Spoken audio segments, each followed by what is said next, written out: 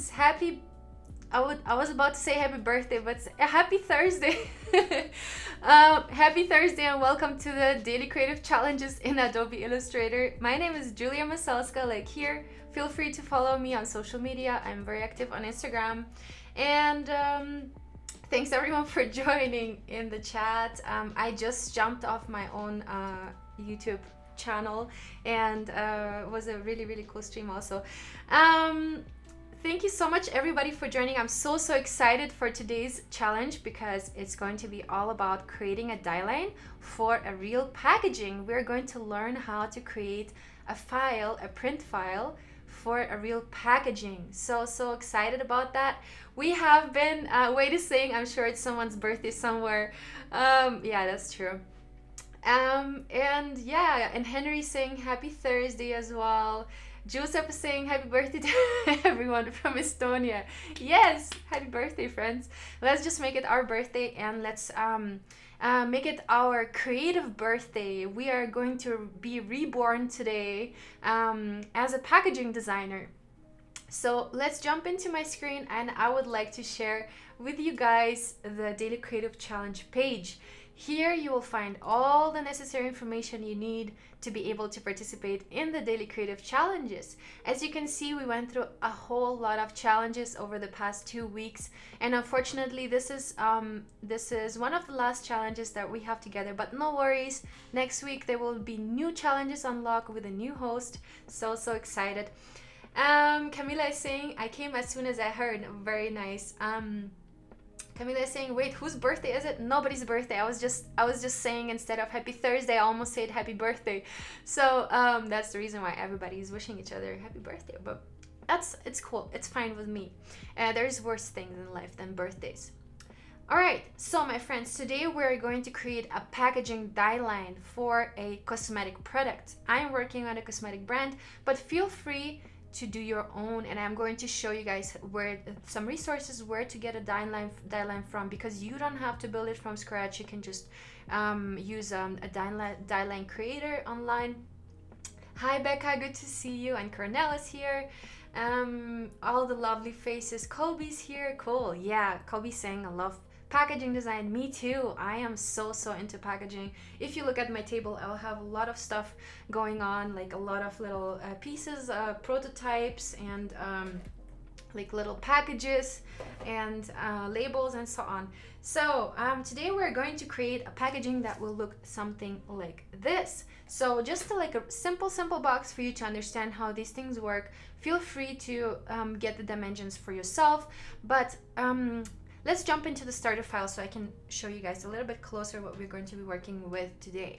So if you go on to behance.net/challenge/illustrator, you will find the last challenge that's unlocked now, and you can either rewatch this video, which is going to be a replay, or you can get started and you can get that starter file that I have prepared for you guys. And the starter file already has a die line for a gift box, or it can be just any kind of box. 3 by 3 by 2 inch. This die line is not something that I have created myself. I have created this die line from templatemaker.nl. This is you're able to use these die lines for commercial use, but you cannot republish these digitally or in print. So you cannot say, hey, this is my die line, you can buy it for $5. But we can use this one here totally for our practice purposes, and here I can show you guys Template Maker how this looks in action.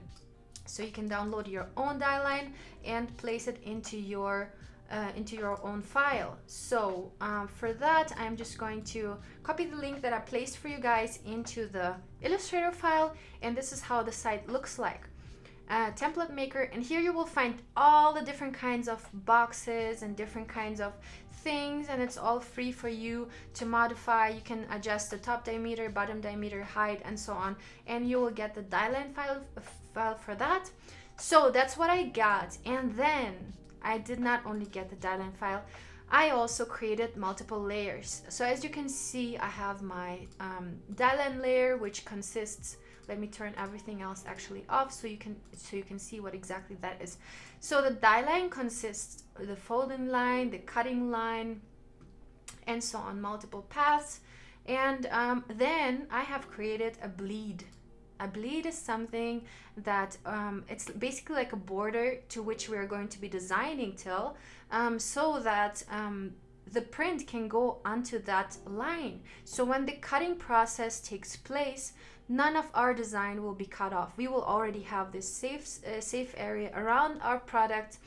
And the reason why I did not just use the whole sheet of paper as the bleed is because, of course, every printer wants to save money on print, right? So they will only print until this edge. They will not want to print all this area that will be cut off and thrown into the trash anyway.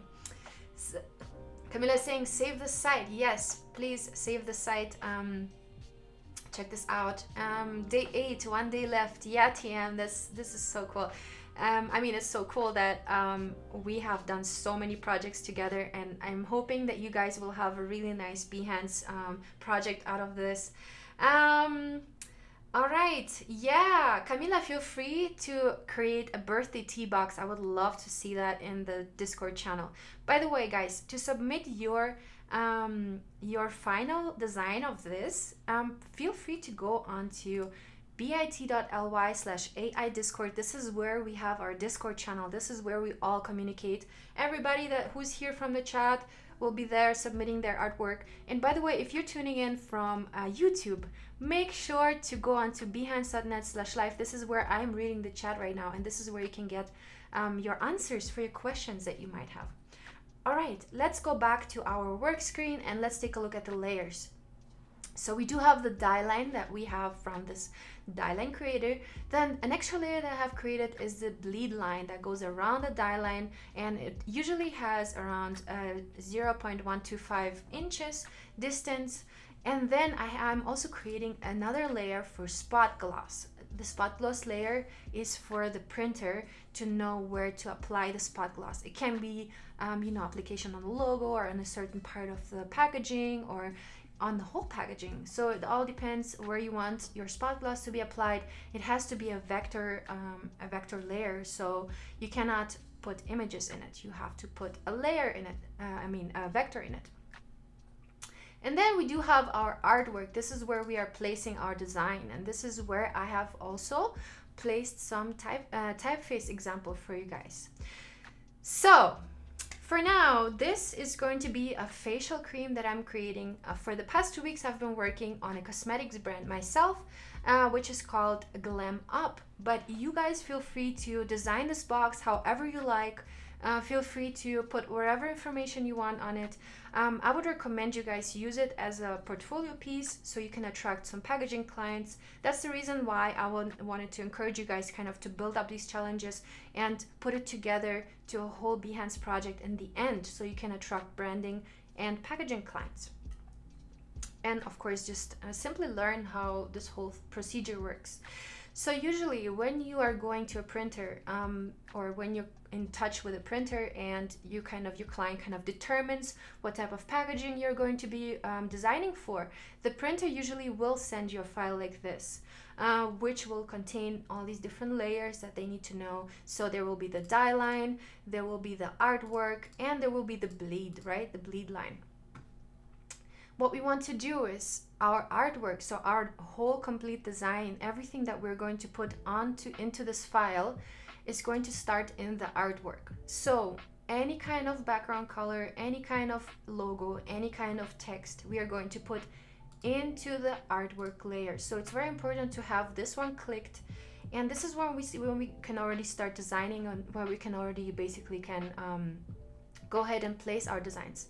So I'm going into the bleed for a second because I want to copy this this outline here, and I want to use it as a framework for my artwork. And I'm going back into my artwork, and I'm holding Command Shift and V, pasting it in place. And what I'm going to do now is I'm going to create a color for my background. So I have reversed the fill and the outline, and now I have I'm still working, by the way, in my artwork, which is really important to kind of have these layers sorted out, because if I turn off the artwork, the only things that should be visible should be the dieline and bleed, because if you start designing in the bleed or in the dieline layer, you will then miss a part of your artwork, because the printer will only print the artwork layer, right? And the spot gloss layer, but the spot gloss is a separate procedure. That's the reason why we have to kind of keep those apart. All right, my friends, hopefully this is easy to understand so far.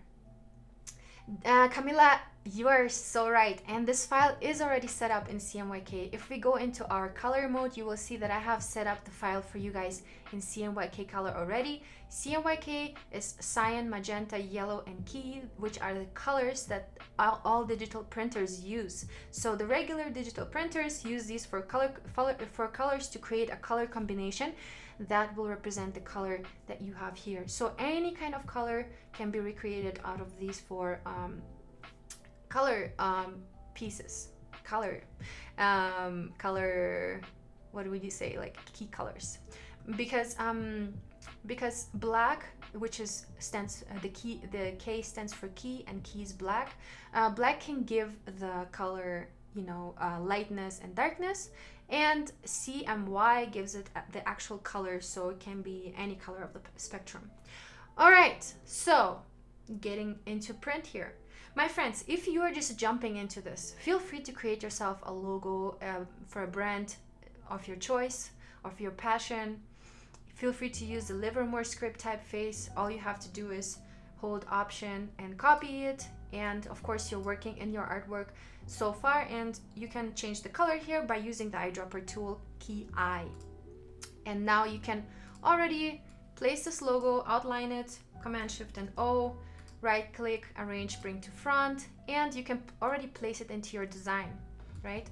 So as you can see, my friends, this is the top part of our box, right? So I should have made one for you guys to be able to understand, but this is the top part that will basically lock in at the top. It's for you to understand how this whole design will work. So basically this design here will be all upside down, right? Because or actually, yeah, in this file it will all be upside down. So whatever we create on text up here in this field is going to be around the box, right? Around the box, and then the lid will close on top. So this is the lid, and everything here will be turned upside down. So now let's start. I'm going to go ahead and use my logo mark that I have been using, and it's Glam Up. Glam Up. I'm going to reduce the distance here a little bit, the kerning. I'm going to adjust it to 0, and I'm going to click Command Shift and O. I'm going to place this on my packaging here on top. As you can see, for now I'm working in black and white because I want to keep it simple, but you guys feel free to use color. I can also use, I can just use one of my brand colors here. I think that was kind of like a green. I should have saved it to a library. Let's see if I have saved it. No, I don't think I have saved it to my library, but it doesn't matter. I can just use a sample color. I can use this dark blue, let's say. So I have just reused a brand color from another brand, which shouldn't be doing, but don't do this at home. But it's okay. For now, for education purposes, this will work. I have the logo at the top, so whenever the client takes the box and they try to open it, make sure to place the logo that it's well legible and it's not turned around upside down, but it's well legible when they open up the box. Just imagine the way the person will open up the box and the way they will see the information that's on it. So here I will put a little open sign, arrange, bring to front, and I will put a little open here, open here. There we go. You don't have to do that, but you could if you wanted to. You are the god of this project. You can literally decide what you want to do. Just don't put it too close to the folding line. As you can see, the blue lines here are the lines where the packaging will be folded. So anything that's too close to the line is in danger of, you know, being folded into the folding line.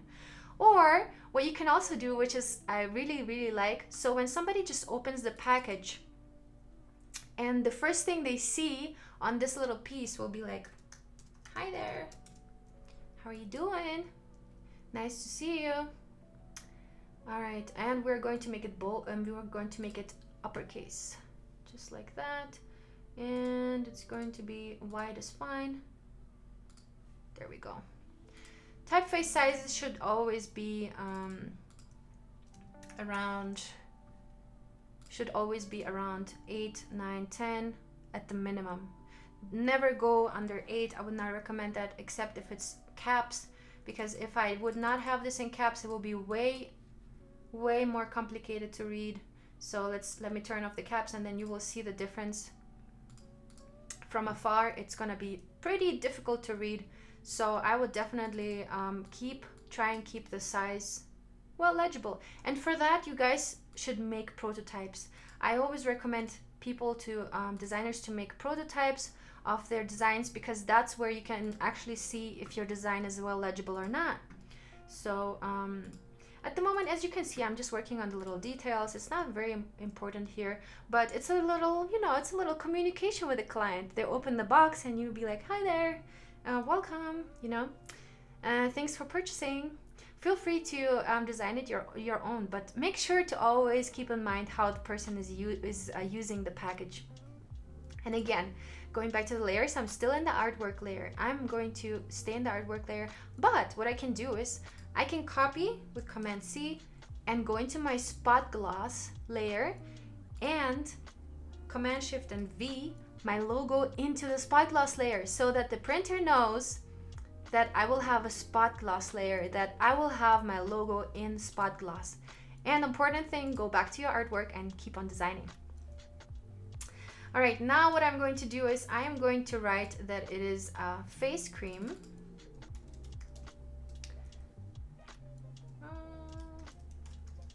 Face cream, and the face cream is going to go onto the front side, so we will have to flip it. I'm going to use this type of this size of typeface, and I'm going to make it in caps, like so. Face cream, face cream. Command Shift and O. I'm always outlining my typefaces because or actually I should have made a copy before. Guys, make a copy, holding Option, pull it down, make a copy, and then Command Shift and O, outline it, turn around and place it. So thinking about this, where is our front side, where is our back side, what is exactly the composition of this box? Oh, actually, you know what, I'm just seeing that this packaging is actually okay, so this is the front side. This is the front side of our box, and this is actually where I can also put some information. So I'm going to arrange, bring to front. So this is where the client actually opens the box, right? So they go like that, and they will be able to grab the top from here, right? Because this will be connecting here. This will be the top of the front. And I'm going to put this here. And I'm going to put a little information like ounces. So how many ounces will this be? Maybe 2 ounces, or this is just an example, 25 milliliters. I honestly don't know how much this is going to be. Again, Command Shift and O, outline this, make this tiny, make this small. And I'm going to put this in the front as well, along with the description of the product. Face cream. Make this a little bit smaller, just like so. Okay. All right, so let's make sure that this is aligned in the center. What I can do for that is I can create a little rectangle that I can place like this. And now I can align my little text here and my facial cream to the rectangle, making the rectangle the key object, because we want everything else to align along the lines of the key object. And now I'm using the align, horizontal align center, just like so. And now all of our objects are aligned to this rectangle. We can remove it now. It was just for us for orientation purposes. All right, now I'm going to copy the same thing and I'm going to place this upside down on the back side of my cream packaging, just like so. And I'm going to place it pretty much central, like this. And my milliliters, I'm going to place just a little bit lower, like that. And here we can have like a text, ingredients, something, you know, some information. Let's see, I'm just going to Google cream ingredients. And I'm just going to, cream is there, Okay, I'm just going to copy this from Wikipedia, which is not really making sense, but I'm going to use that instead of a lorem ipsum, because any example text is better than lorem ipsum. And for that, I'm going to use non-caps. So I'm going to turn off the caps and I'm going to use my tracking at 0 and I'm going to reduce the size by a lot. I'm going to go down up to 10 points, and I'm going to create a text box that will approximately fit into my little side here, right? So I can even go up to 9, I believe, here, and I'm going to right click, arrange, bring to front, and now it kind of, I can see that it pretty much fits. I can also use another typeface. I can also use the Acumen variable concept, which will be probably even better, and 10, like this, and the tracking again at 0, and let's see, this will work as well. Okay, so we have our text and I'm going to outline it and turn it around just like I did with the face cream. Command Shift and O, Command Shift and O, and then I'm going to hold the Shift button and turn around 180 degrees. I'm going to place it in the center. Feel free to align it again, but now I kind of already have my packaging in place. And I'm going to place my logo here again, glam up, turn it around. As you can see, it's pretty easy to create packaging like this. It's not a big, you know, it's not a lot of work. You just have to have the imagination how things work together and how, you know, how you can create something cool. And now what I like to do is also, I like to create some flows in the packaging so that like the different sides of the packaging get together. For that, what you can do is you can simply use a pencil tool and you go into tool options, set it to smooth, and you can create some like cool lines like that go along the packaging, just like this. And then what I'm going to do with those lines, I am going to make them a color. Oh, actually, let me see what, oh, I am in the spot gloss layer for some reason. Okay, so again, feel free to experiment with color here because I know you guys love to experiment with color and love to do some cool stuff. So let's take a look how this could look like. Bam, this is interesting. I'm going to place this one slightly different. Always make sure that it goes beyond the cutting line, the bleed, because the bleed will help us to maintain a good quality print. All right, so let me use a white outline here. Also feel free to use the blend tool, object, blend, make, and now we're going to go and set our blending options. Smooth color, specified steps, and I'm going to put like 10 steps here and make this almost transparent. You know, just create some interesting elements in here in our packaging because there's a lot of white space here, but now that we have this, you know, lines going on here, makes it interesting. All right, my friends, since this is white color, it's not going to be printed anyway, so you can either create a clipping mask for this. If not, it won't be printed anyway. But here you already see a ready design, ready for print with spot gloss on top. And All right, so let me turn off all the layers to show you how this will look. So this is a letter size paper. You can print it in your home, on your home printer.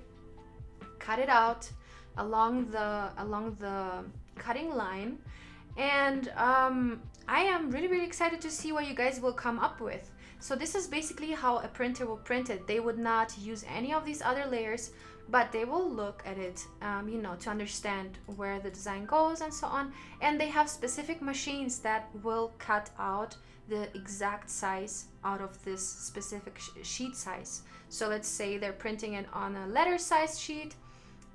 They will be able to create a cutting piece that will cut out the exact shape of your packaging. That's the reason why you need to create a bleed, just in case the machine is you know, slightly shifting or not perfect. No machine is perfect ever, but so if the machine is slightly shifting, your packaging design is still on point and it will still look good. All right, my friends, now how to export this file for the printer.